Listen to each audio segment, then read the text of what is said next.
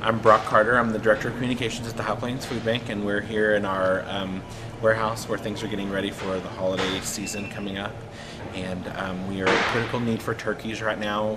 We're going into the month of November with no turkeys.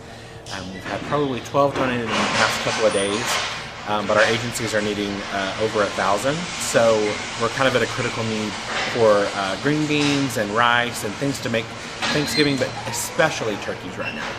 We usually have enough to meet the need. There's always a shortfall, but this year it's just like all of a sudden we have nothing.